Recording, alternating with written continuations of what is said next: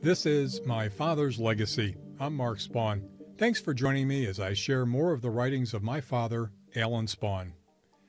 In today's episode, Dad writes about seeking inner peace. He reflects on Psalm 34, verse 14, "Depart from evil and do good. Seek peace and pursue it." Dad wrote out his list of things necessary for inner peace. Receive Christ as my personal Savior. Believe and accept that God is absolutely sovereign. He is in control. God will meet every need I have. Maintain a clear conscience. It is only cleaned by confession and repentance.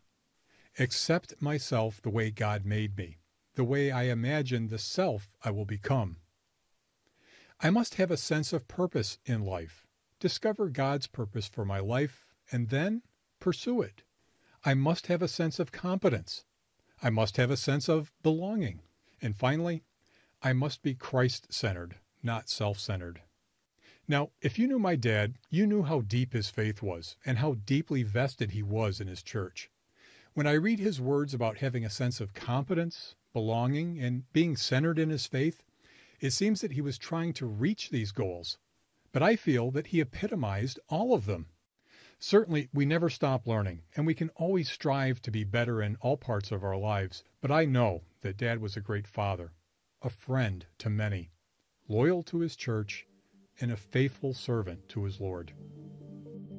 Thanks for joining me for My Father's Legacy. I'll be sharing more of Alan Spawn's writings in future podcasts. You can find them all at spawngroup.com/legacy.